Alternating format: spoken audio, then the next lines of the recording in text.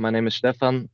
I'm based in Graz, Austria. I work for a company called Solvion, and I'm a technical lead there. Um, Besides that, I'm a MVP for artificial intelligence. I'm focusing around the Microsoft Bot framework and the whole conversational AI platform. And that's why I actually did this sample on integrating a bot within a SharePoint framework, or basically the SharePoint environment. And this was actually my first sample I submitted. So good to know that David has pushed out some contribution guidelines, as I now want to start contributing more and more into the PMP stuff. So first of all, for any one of you who doesn't know what actually Microsoft is offering in terms of conversational AI and bots, there's a pretty decent SDK out there, which is called the Microsoft Bot Framework, which is basically designed to have you being able to develop bots, no matter if it's on the .NET stack or JavaScript or even Java or Python is available these days. So you could basically use that SDK to write your bots, do the whole development stuff locally on your machine. And if you say you're ready to go and you want to push your bot out to the world, you can host it on Azure, of course. So there's a managed bot service called the Azure Bot Service, which basically does the whole connection to the channels like Teams, Slack, Facebook Messenger, and so on for you. So the cool thing is you basically write your bot code once, and it runs everywhere, no matter which channel you want to target. On top of that, you got to use some services for integrating intelligence into your bot, because the bot itself is not that intelligent at all. The intelligence comes by the thing called cognitive services. So I guess there are more than 20 or almost 30 cognitive services out there, which you could use in the various categories for various use cases like vision, language understanding, speech, and so on. And on top of that, Microsoft actually is now starting to push out templates, which you can basically use as a starting point for various use cases, like an HR template for a HR bot, a customer care template, and so on. So what we also have in the bot ecosystem, similar to the PMP thing, is a bot builder community. So if any one of you is interested in doing like bot stuff, reach out to us. We have some GitHub repos out there which you can contribute to. What is actually a bot and how does it work? So if any one of you has ever built a bot or worked with the Microsoft solutions out there, it's basically, or the vision is basically to have a virtual assistant which is capable of adding value to various user processes. So in some kinds, it should be able to understand speech. Some use cases should be able to have a bot which is capable of answering questions and answers, or commonly asked questions and FAQ stuff. And what you basically need to think about always when developing bots is, first of all, which user input types do I want to support? Should it be a text-only bot? These days, if we as humans have a conversation with another human being, we don't actually use text only, but we work with links, we work with images, we work with emojis. So you should also think about if your bot should understand that these kind of input types and attachment types as well. You want to think about the channels you want to deploy your bot to. So should it be a Teams bot? Should it be like a Amazon Alexa skill type of bot? And therefore you need to have like various services put into your bot for speech understanding or for special Teams things like messaging extensions and so on. And of course, your bot is not only be able to run on smartphones and on the browser. You can deploy your bot anywhere you want to. So you can, as I said, write an Amazon Alexa skill with the bot framework. You could do the same for Cortana. You can even push your bot into your vehicle, your car, if you want to, and talk to your bot in your car. And the next thing you always have to keep in mind is does the bot need to connect to web knowledge sources? Of course it can, because it's just a web application you run somewhere in Azure or in your premises on your data center or wherever. So you can reach out to them. And Microsoft actually is kind of going the same way as Amazon does with its Alexa. So you can build skills. And those are the things you can reuse. So it's basically comparable to the reusable components, if you will. So you basically just develop your bot, and then you develop the skills and plug the skills into your bot, and you can reuse them across different bots to make the user interaction and the user experience even greater. And of course, the Microsoft stack is natively integrated, so you can work with the graph natively. You can do all the authentication stuff with Azure AD right from your bot. So that's pretty cool. In terms of channel support, there are more than 20 channels supported right now. So as you can see, and as I mentioned here, not only Microsoft ones, but also third-party channels are supported. And from the sample perspective I focused around the web chat channel and the direct line channel. So those are basically the pre-built channels you can use to offer like a web chat window for your bot, which you can host on, let's say, your web page or wherever. And this pretty much looks like this out of the box. So this is also open source out there on GitHub, so you can check that out. You can clone the repo, you can customize it, you can integrate it with JavaScript, or if you want, and as I did it as well in the sample, integrated with React. So there's the bot framework -web chat npm module you can use, which basically offers you the React component you could use for rendering the web chat as a React component. As you can see on the left-hand side, in terms of customizations, that's pretty basic. So you have all black and white out there. Of course, what the web chat component offers you is to change various colors, change the sizes, of course, even use your own CSS styles. And with the React component, you can do even more. So you can add custom render activities. You can add new UI components if you want to, and you can basically recompose the whole UI to fit your needs. And the sample I did was based on a sample which was already out there. So Bob Chairman, Gary Pretty, and the team did a good job in kicking out the sample for which was actually using the bot framework version 3.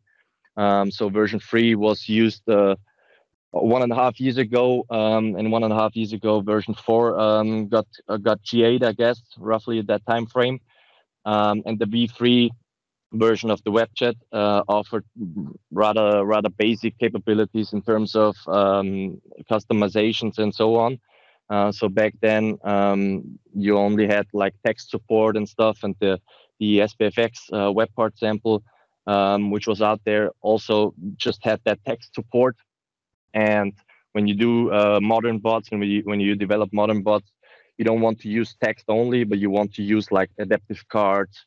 You want to use rich attachments. You want to use images, videos, links, and stuff like that. And they should be natively rendered within the web chat window. So I thought it would be a pretty cool idea to upgrade the sample and to integrate it with the version 4. And that's basically what I did. So let's jump on to the code actually. As I said, I'm using the React component from the bot framework.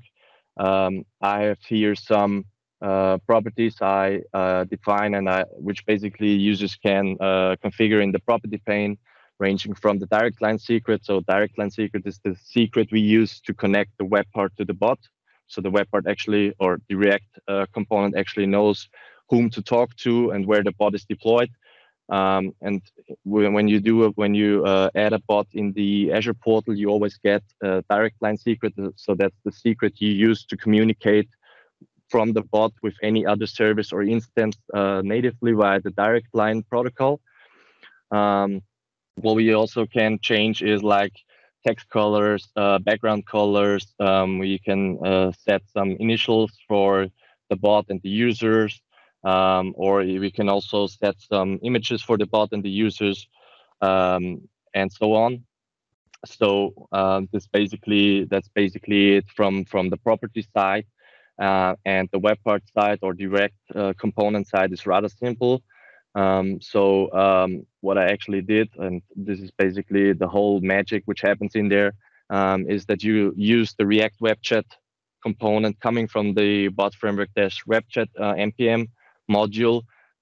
You add your direct line secret. So as I said, there's the unique identifier and the secret connecting the web part and the Azure bot, and you give some style options with it for customizing the UI, and that's basically it.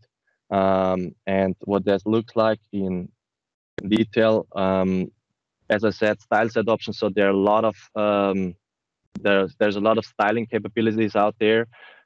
So you can basically recompose the whole user interface and the whole React WebChat component, and you can play around with the colors.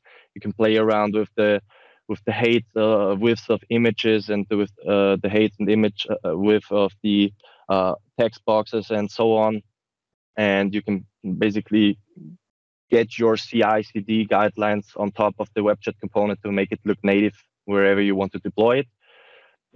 You can even use custom fonts if you want to.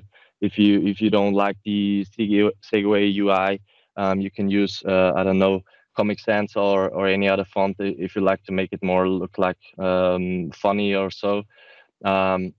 And yeah, that's basically it from there. So if you want to check it out, I have a blog post out there, which is basically just around the styles adoptions you have. So let's look at it in detail or live. So I have a site here, and I've already added the bot framework chat v4 app to my site. So the solution basically offers you both. This is the version 3, and this is the sample I published out there. And if you add it, of course, it says unable to connect because I have not added the direct line secret. So I'm gonna go ahead and add the direct line secret now. So my bot actually runs out in Azure, and this direct line secret is bound to my bot in Azure. And that's basically it for the first thing I need to insert in there. So if the direct line secret is there, the connection can be established, and I can basically talk to my bot and say, hi, how are you? And so on. And it will basically respond. So as you can see here, that's the basic web chat UI here, black and white, not very fancy. So if you want to make it more colorful, we can go ahead and just add some colors in here. The background messages from the bot. We can also go ahead and add some foreground colors. Same for user messages. Same for the text box, so we can customize the text box if you want to. And on the second page, we have the visuals concerning the icons or initials you want to use. So I'm going to go ahead, and this is basically one thing I can imagine, which can be a next release thing, to not put in there some hard-coded images, but reach out to the graph. As the user is already logged in my SharePoint site, reach out to the graph, grab the user image from the graph, and put it in there as an image for the user to make it more appealing. So if I've said anything, and I hope I didn't forget anything, let's just reload the page, right again, and see we have like an image for the user here. The message background for user messages is now light blue. The same is true for bot messages, which is dark blue. We have an image for the bot, and you can basically go from there and design the whole thing how you want to have it designed. And of course, we also have support for not only text, but for, like in this case, an adaptive card, which renders here.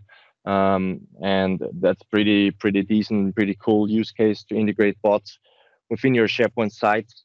And the next thing I may release the next couple of weeks is to not only have this as a web part, but have this as an application customizer within your pages to basically have like a floating button somewhere on your page, which you can actually use to trigger the web chat to your bot, and users can still navigate on the page and can talk to the bot. And then if they say, okay, the bot helped me, I'm finished with the conversation, just click on the button again and it disappears. So that's basically what's cooking from my side. If you want to know some details about it, I've also done a blog post on this, or just simply check out the GitHub repo where everything is described. There's even a sample chatbot in there, which was done by Gary Pretty. So if you don't have a bot already and don't have the time to develop your own bot, just use the sample bot in there. There's also some links in there which described on how to get started with the bot samples. So you should pretty fast to have this sampler up and running. So that was about it from my side. Great stuff. Really interesting demo.